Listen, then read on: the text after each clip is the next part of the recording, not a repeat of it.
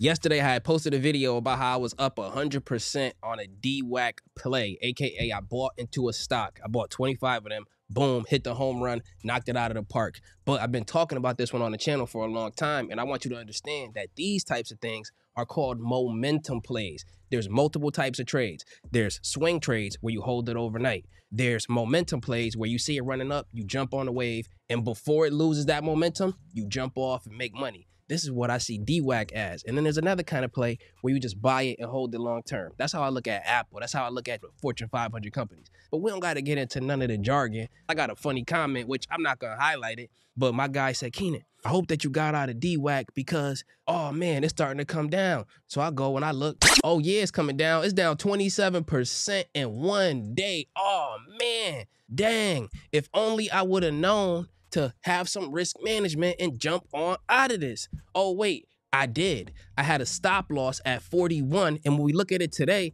it's all the way down to 36 at the time of this recording. Do I think DWAC is over in terms of being a play? Not necessarily, and I'm going to show you what we call the trident, like I said, with the old school gum as you've been requesting it, where I show you where I will wait, where I will buy it to attempt to play it again, and then where I will put a stop loss at this time around to play it again. Now, before I even show you that, I want to just say this. Go ahead and join KG Stock Market University for the gifted so you can get the alerts, so you could see when we are killing it like this and we get into a play and then we get stopped out way above where it is right now. I'm telling you this down to the minute. I'm going to put the link for that in the very top of the description. However, right here on YouTube, if you subscribe to the channel, hit the like button to show love, but definitely subscribe. I will tell you these plays before they happen, even on YouTube for free. The only thing I say on KGU is if you get over there, I could teach you how to do it from the ground up, step by step, in a way that I can't do it here on YouTube. So I want you to just see something, family, and not even just that. I want you to look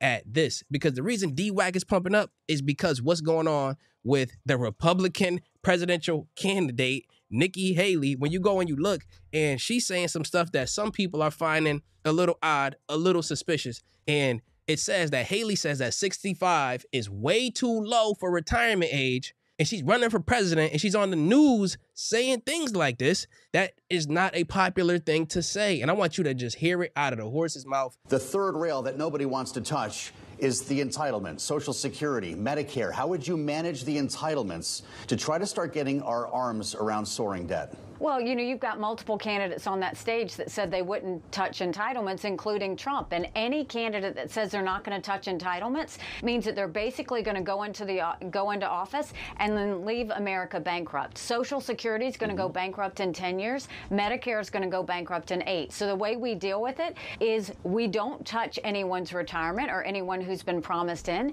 but we go to people like my kids in their 20s when they're coming into the system, and we say the rules have changed. We change retirement age to reflect life expectancy. Instead of cost of living increases, we do it based on inflation. We limit the benefits on the wealthy, and we expand Medicare Advantage plans. What's the right age there then, Ambassador? Well, I think we have to do the numbers. We've got to figure out what it is. But what we do know is 65 is way too low, and we need to increase that. We need to do it according to life expectancy. Family, they're saying that 65 is way too low. This is the person who's running against Trump. Thank you. Whoa.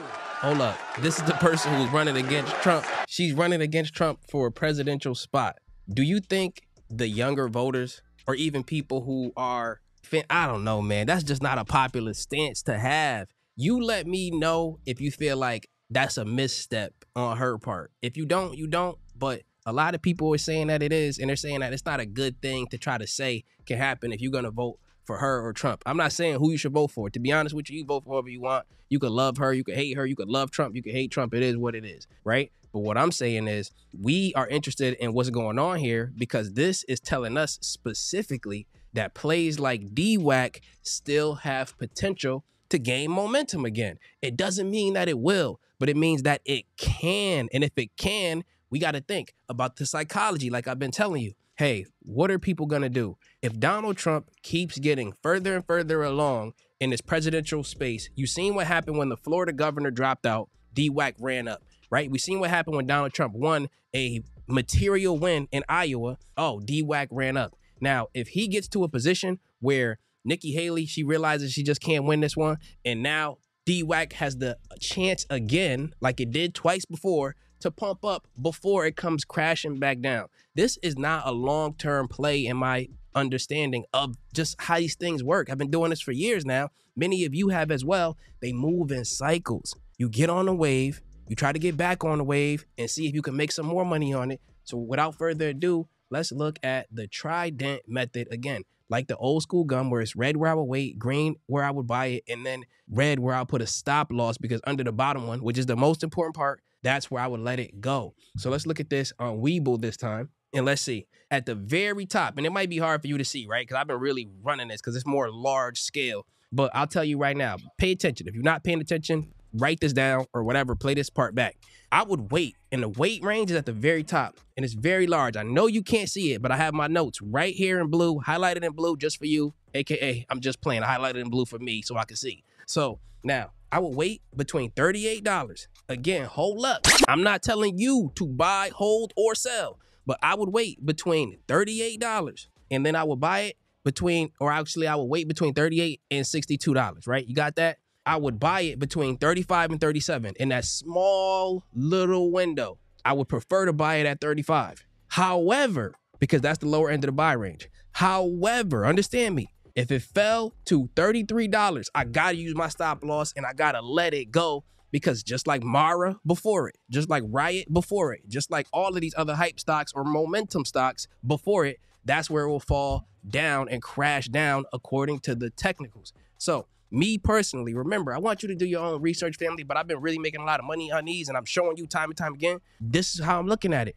I'd rather miss out on a play than to get in at the wrong time and then just be stuck and be getting smoked. So between 38 and 62, that large range, that's when I will wait. I would just wait. Between 35 and 37, that's where I will buy. In a small range, preferably at the 35, but I might get my toe wet, put some skin in the game at 37, and then if it hit 33, I'm taking a loss and I'm letting it go, right? I gotta say, yeah, that's it. That's the only, I'm not going down with the ship on this one. I gotta have that risk management. Understand that you need to know how to do a stop loss. When this video is over, you're gonna see a video pop up and it's gonna show you how to do a stop loss. So with all of that being said, I appreciate y'all. I love y'all. Go ahead and get some free stocks from Moomoo and get up to 8.1% interest on your uninvested cash. The link is in the description so you can have access to the information that I have that is helping me to make these videos, make money on the market, and really kill it and learn how to do a trailing stop loss. Again, you should see that video popping up anywhere, like right now, somewhere like either here or here. It's going to say trailing stop loss. The only thing you need to see, blah, blah, blah.